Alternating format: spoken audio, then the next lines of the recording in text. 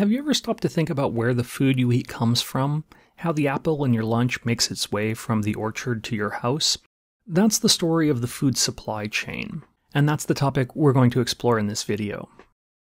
At the simplest level, the food supply chain refers to the series of processes and stages that food products go through from their initial production to their final consumption and disposal. The food supply chain encompasses all of the activities, organizations, resources, and actors involved in transforming raw agricultural materials into finished food products that are delivered to the consumer. It can be divided into several key stages, each playing a crucial role in ensuring the availability, quantity, and safety of food. The chain begins with production, which includes not just farming and cultivation of crops, but also livestock production and even the harvesting of fish and seafood from the oceans, rivers, and aquaculture facilities. After production, the food item moves to processing, where the raw agricultural products are turned into the forms that are suitable for consumption. Depending upon the product, this can be relatively simple, like sorting and cleaning oranges, or it can be incredibly complex, like turning raw materials into frozen meals. After processing and packaging, the food item moves on to the next stage in the process, distribution, where it's moved from the processing facilities to retailers. Depending upon the foods being transported and the distance traveled, this may be relatively simple, like loading produce onto a truck for sale at a farmer's market, or incredibly complex, like flying high-value food products from far-flung regions of the world to high-end restaurants. Next, food is purchased through retail outlets, which can range from restaurants and cafeterias to grocery stores and farmers markets to nearly anything in between. And finally, it reaches the final consumer. Through this process, food makes its way from the farmer to the consumer, while money makes its way back from the consumer purchasing the apple, ultimately back to the farmer that grew it. But to be clear, this does not mean that the farmers capture all of the money spent on food. Indeed, they don't even capture a majority of it. According to the U.S. Department of Agriculture's Economic Research Service, for every dollar spent on food in the United States, less than 8 cents went back to the farmer that grew the food. And that's not profit, that's gross revenue from which all farm expenses, including input costs like seed and feed and fertilizer, must be paid. About 17 cents was spent on processing, with about 14 cents of every dollar going to processing and a little less than 3% spent on packaging. The distribution stage of the value chain claims about 14 cents of every dollar, with about 3.5 cents of that going to transportation and about 10.7 cents being spent on the wholesale food trade. The retail stage claims the largest share of the food dollar, with about 46.5 cents of every dollar spent going to retail. And finally, all other expenses, including energy costs, finance, insurance, legal and accounting services, advertising, and so on, claim about 14 cents of every food dollar. Let's explore each of these stages in a bit more detail to get a more complete picture of what each entails, and let's start at the beginning of the food supply chain, at the level of production. Here there are 3 primary types of activities. Farming is the process of cultivating the land for the production of crops or rearing of animals for food, fiber, or other products. It generally involves planting, cultivating, harvesting, and storing of crops, or raising and caring of animals, generally for the production of meat, dairy, eggs, fibers, or other animal products. As we'll consider in another video, farming can range from small-scale family farming and subsistence activities to large-scale industrial operations on a massive scale, earning multiple millions of dollars per year. Ranching is the practice of raising or grazing livestock animals like cattle, sheep, and horses on large tracts of land. It involves grazing animals on natural or cultivated pastures, herding, breeding, and managing livestock to produce meat, wool, or other animal products. While ranching can take place at a variety of scales, from small-scale family operations to large-scale industrial ones, the economies of scale for livestock production generally lead to larger operations involving large areas of land with extensive grazing operations. And finally, fishing is the activity of harvesting, catching, or raising aquatic animals, primarily fish or shellfish, a broad category that includes everything from shrimp, lobster, and crabs to clam, oysters, mussels, and scallops.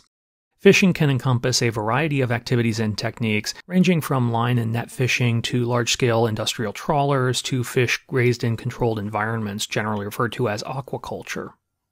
Food processing can be classified into 3 main categories, each of which involves different techniques and objectives, ultimately transforming raw agricultural materials into consumable food products. Primary food processing involves the initial steps of transforming raw agricultural materials into forms that are suitable for consumption or further processing. This stage focuses on the basic preparation and preservation of food items, like cleaning, removing dirt, debris, and contaminants from raw materials, sorting and grading, categorizing raw materials based on size, quality, and other attributes, shelling and husking, or removing the outer coverings from nuts, grains, and seeds, butchering, slaughtering of animals, and initial cutting of livestock into primal cuts, milking, extracting milk from dairy animals, or milling, grinding grains into flour and other forms. In other words, primary processing might include activities like washing and peeling fruits and vegetables, shelling and drying nuts and seeds, milling wheat into flour, or pasteurizing milk to make it safe for final consumption. Secondary food processing involves transforming primary processed foods into more complex food products. This stage typically involves combining ingredients and applying various techniques to produce a wide range of food items, including mixing different ingredients to create new food products, cooking by baking, boiling, frying, roasting, and so on, fermentation, which is the process of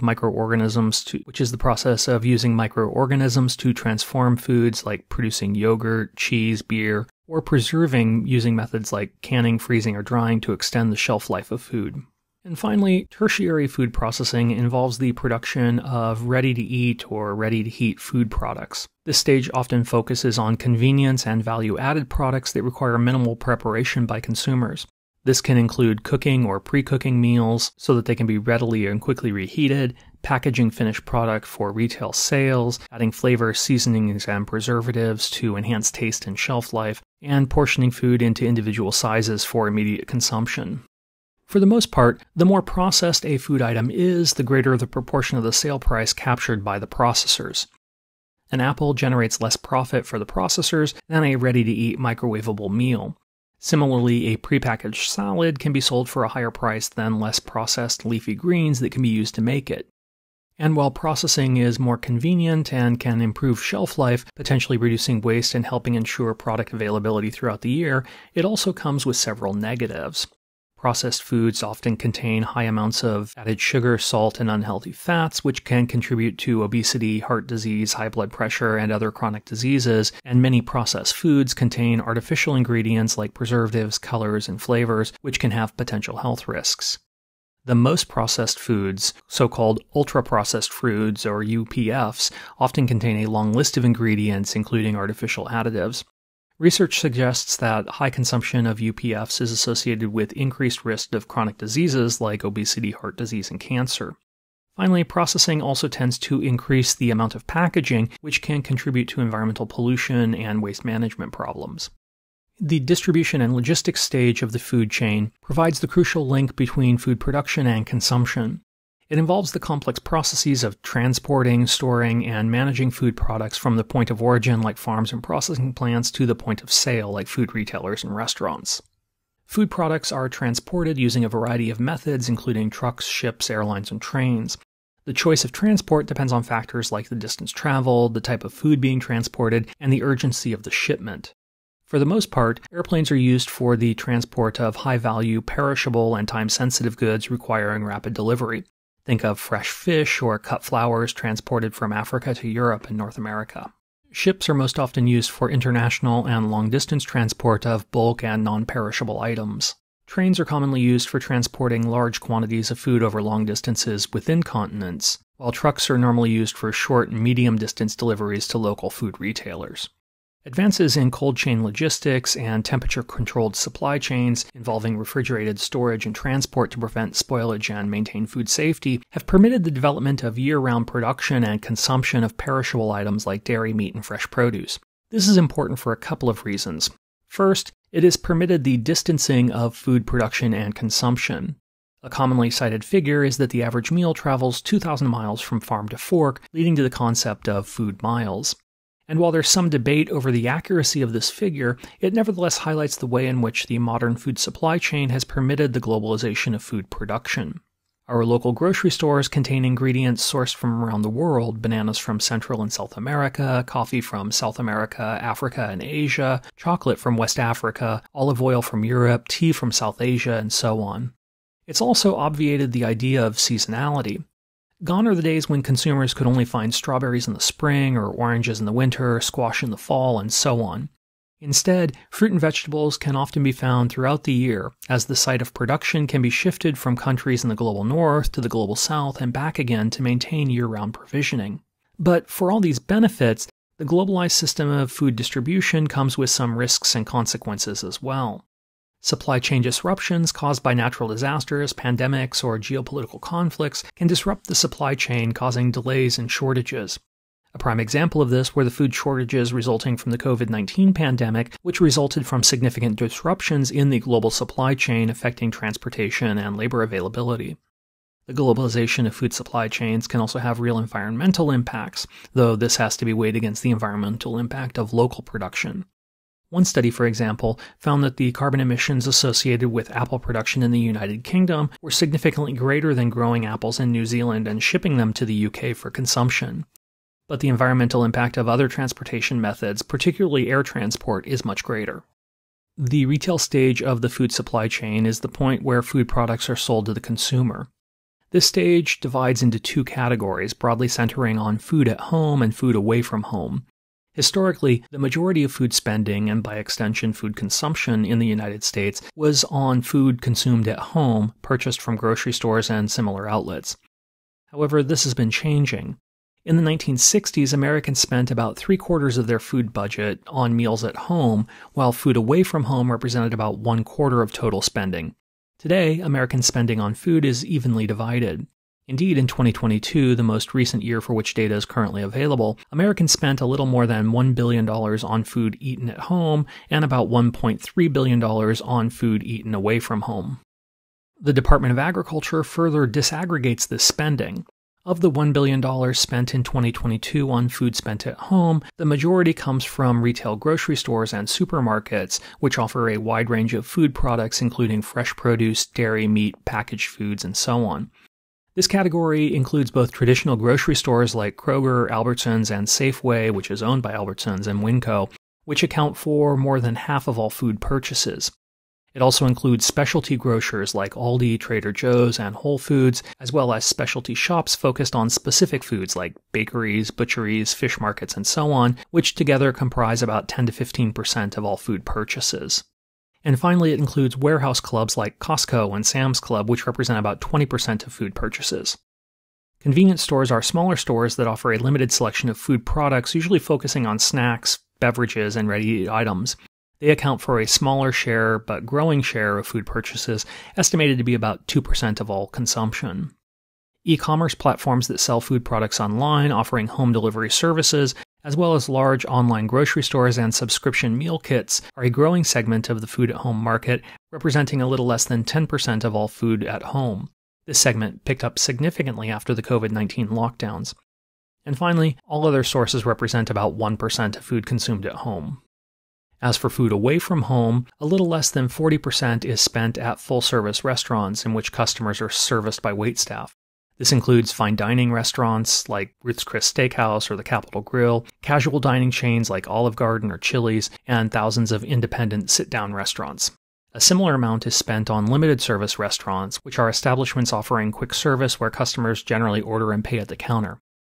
Unlike full-service restaurants where food is almost always eaten on site, limited service restaurants may serve food eaten on premises, takeout, or delivered. This includes fast food chains like McDonald's, In-N-Out, and Taco Bell, fast casual chains like Chipotle and Panera, and pizza delivery services like Domino's and Pizza Hut. Drinking places like bars, pubs, lounges, and nightclubs are generally engaged in preparing and selling alcoholic beverages for immediate consumption and generally serve limited food items comprising about 1% of the food eaten away from home. Food service provided by hotels represents about 5% of food away from home.